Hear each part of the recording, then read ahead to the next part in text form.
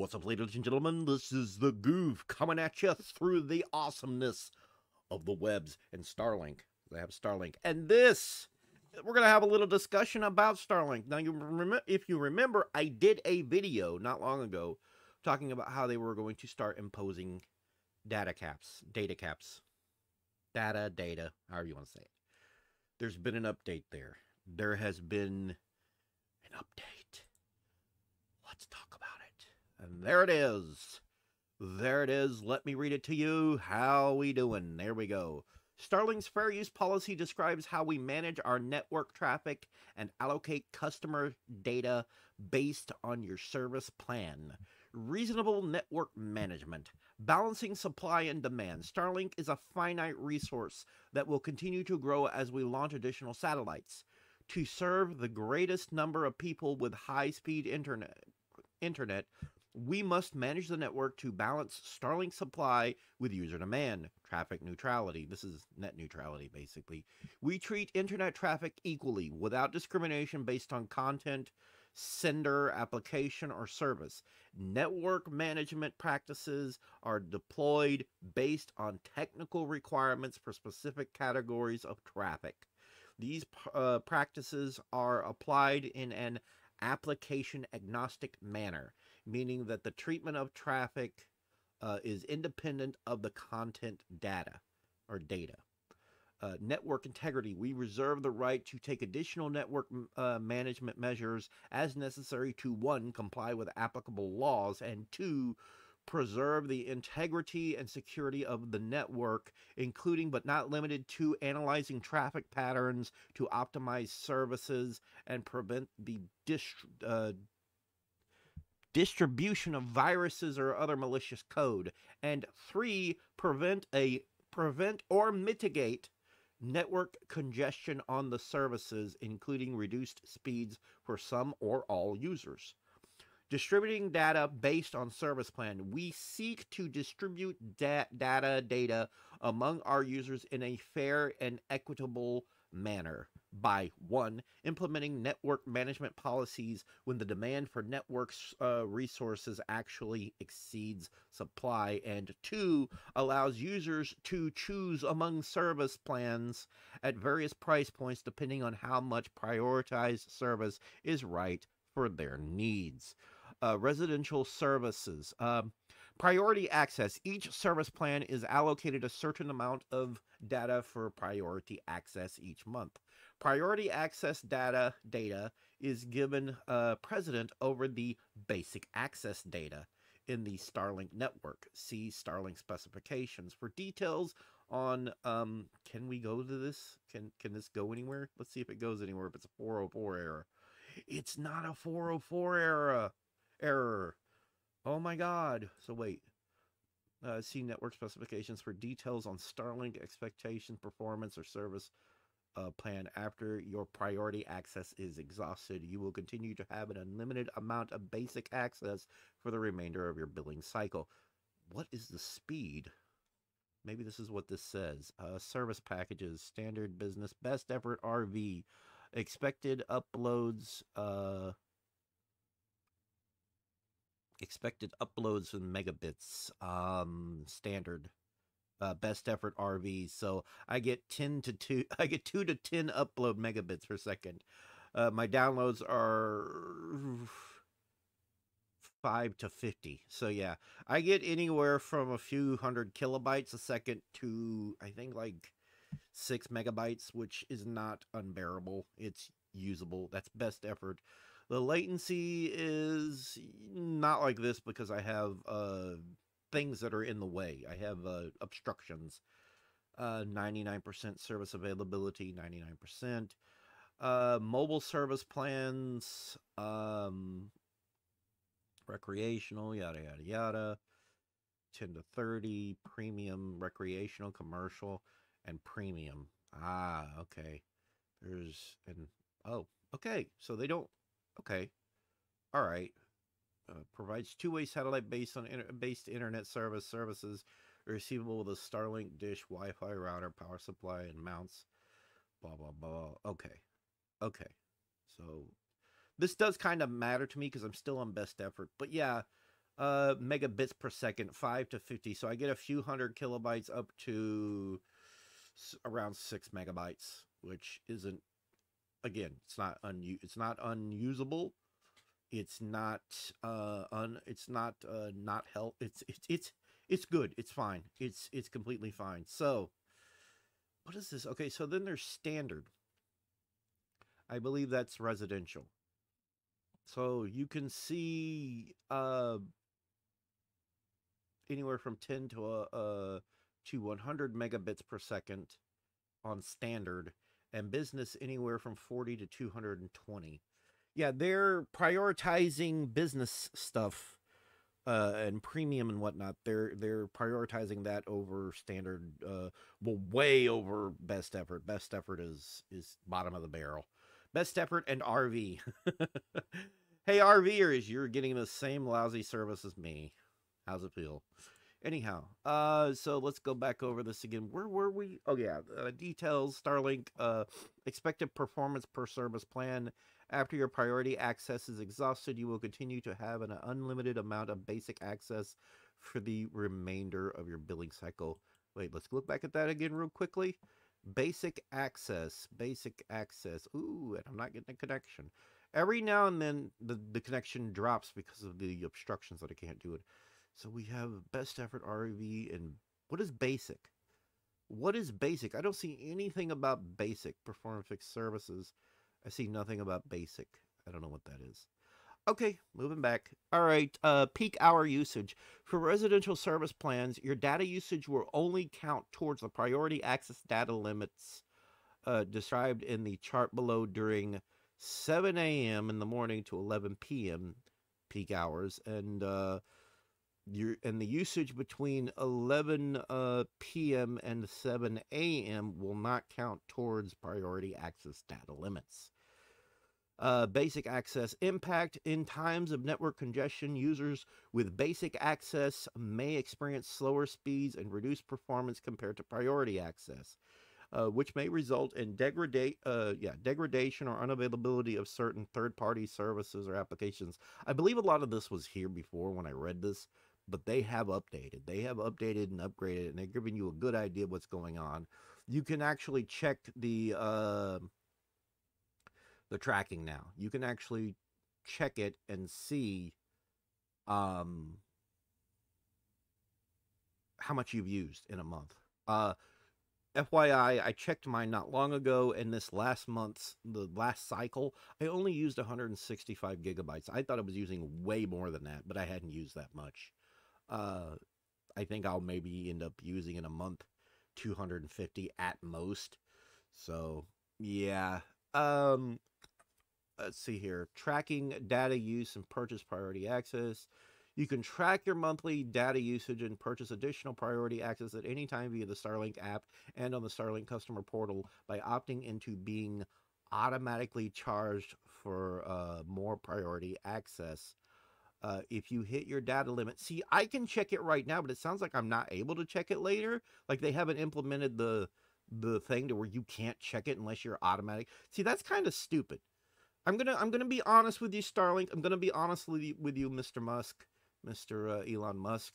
That's stupid. I should be able to check it. It shouldn't matter if I'm doing the auto thing or what. I should still be able to check how much data I've used in my billing cycle. I should be able to check that at any time. I can check that at any time with my smartphone. At any time I need to check how much data I've used, I can check. You need to be able to do that. I shouldn't have to opt in for automatically getting charged extra every month for premium whatever. Okay, so yeah, data usage per customer will also be displaced on your monthly invoice. Additional details on priority access billing can be found in the Starlink facts and terms and services, yada yada. So this is what got me. If you are on residential, if you're on standard fixed as in residential, you get a terabyte a month. You get a terabyte, and then for additional data, it's 25 cents per gigabyte. That's not terrible because it's $10 a gigabyte fudge. I don't even remember their name. This is a terrible time not be able to remember the name of a company. Viasat. Viasat and HughesNet, it is much more than that. You have to pay $10 for a gigabyte. That's a lot of money. 25 cents? I've done the math already. If I needed an extra 100 gigabytes for the month, like if I need a little bit over a terabyte, I would be paying $25 extra. So my $110 bill would become 135. Yes, it would become $135. It's not terrible. It's not as good as I would have wanted it to be. I would have expected this to be like 10 cents, 12 cents. I feel like that maybe would have been better. But you know what? I'll take it. I will take it. 1 terabyte a month. I'm not on this yet. You have to realize I'm not on this yet. I'm still on best effort. RVers, portability, and best effort. Yeah, it just says it's not available and you can't get more or whatever because you're not on it. You don't get it. Residential people, they are elevated above people who have the mobility. It doesn't matter that it doesn't matter if you're paying more for the mobility. All right. And that's stuff that they have to work with. Okay. They have to adjust things.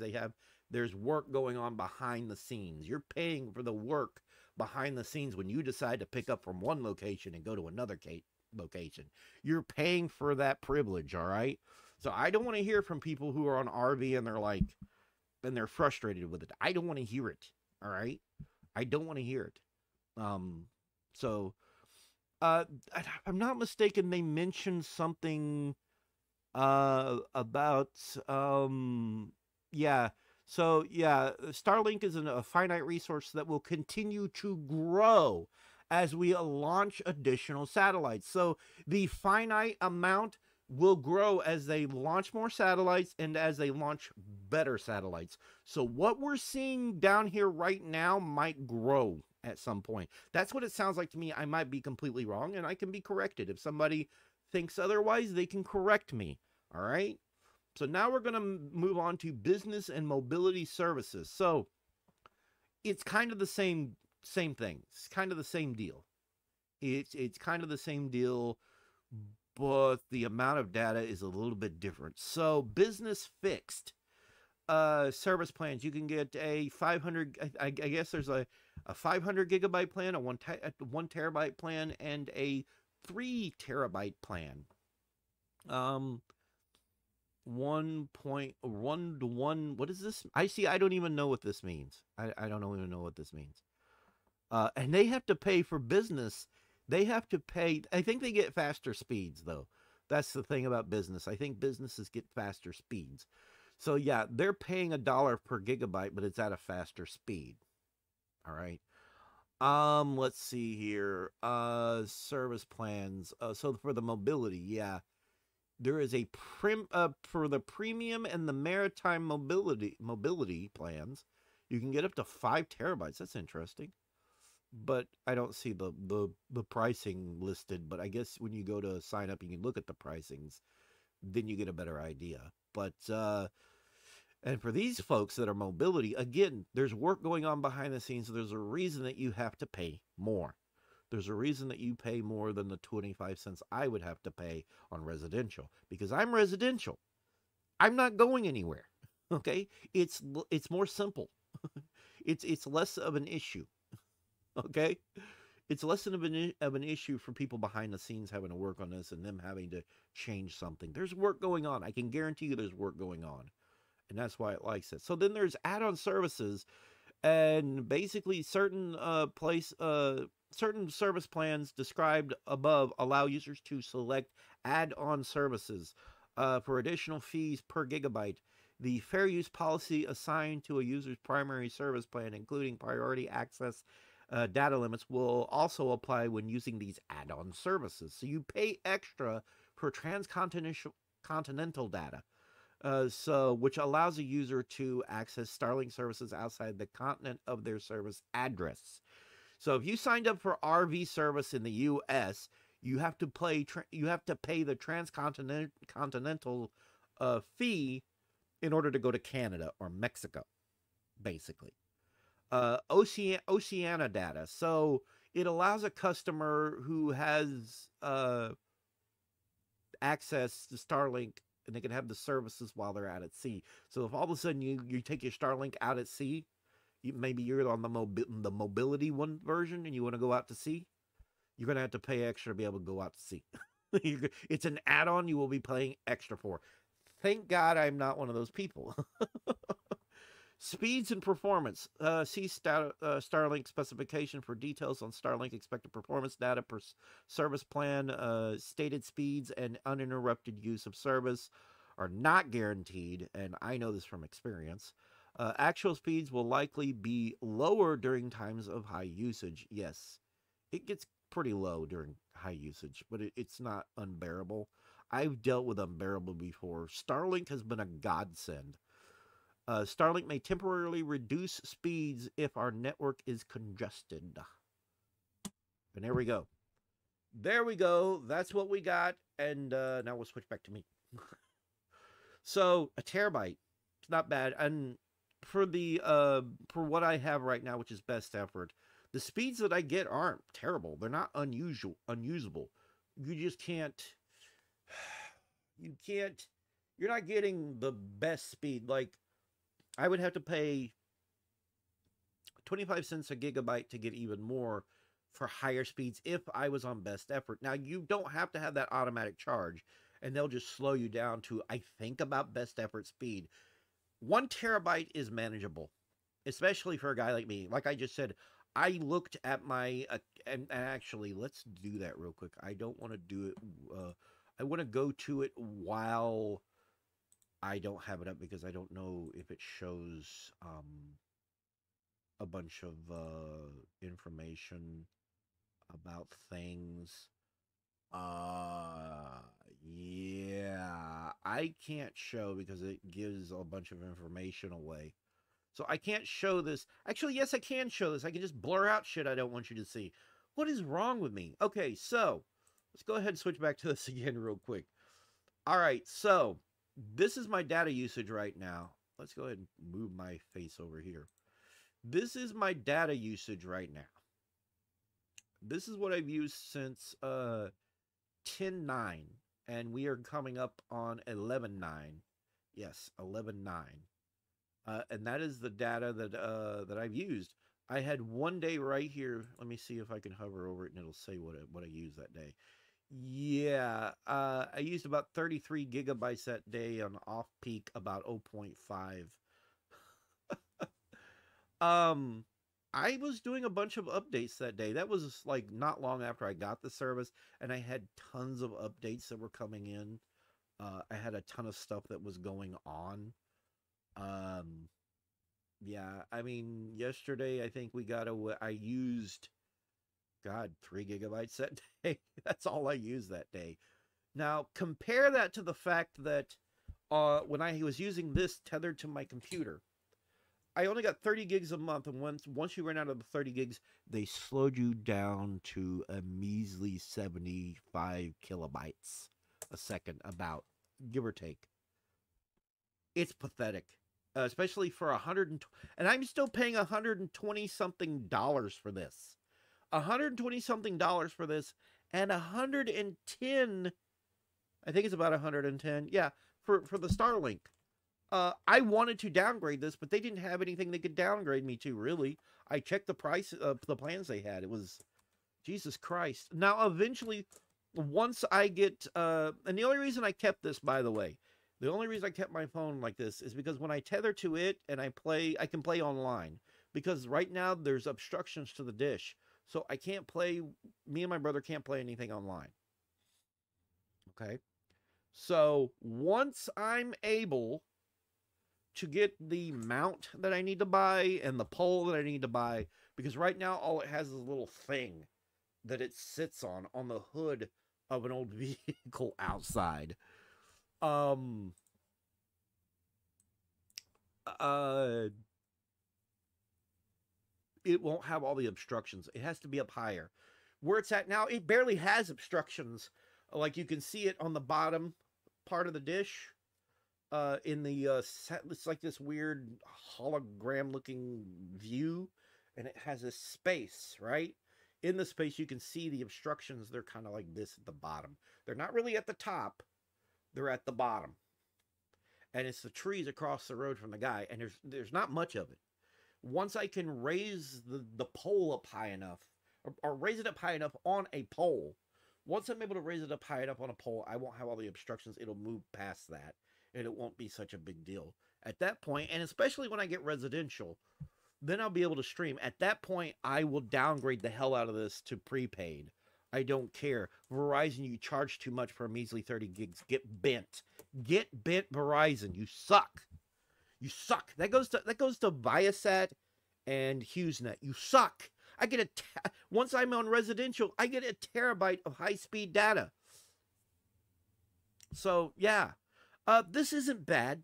Everything that I've seen isn't terrible. I'm one guy. I'm one human being. I'm not going to use a terabyte in a month. There's no way in hell I'm using a terabyte within a month. There's no way in hell. No way in hell. It's just not happening. And even if I do, like I said, if I need like 100 extra gigabytes, I'm paying $25 extra. Oh, I'm shaking. I mean, that's fine. And I know why. One of the reasons Starlink is having to implement this, the government grant they thought they were going to get, the current FCC said no. Fuck you, FCC. Seriously, what the fuck were you thinking? I know the speeds have degraded over time.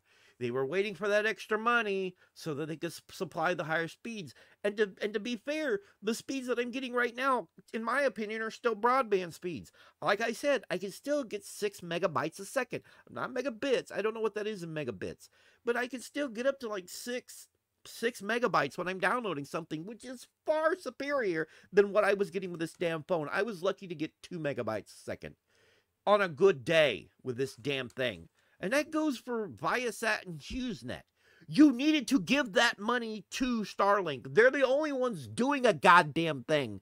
I looked into fiber that's being expanded out in Texas, right?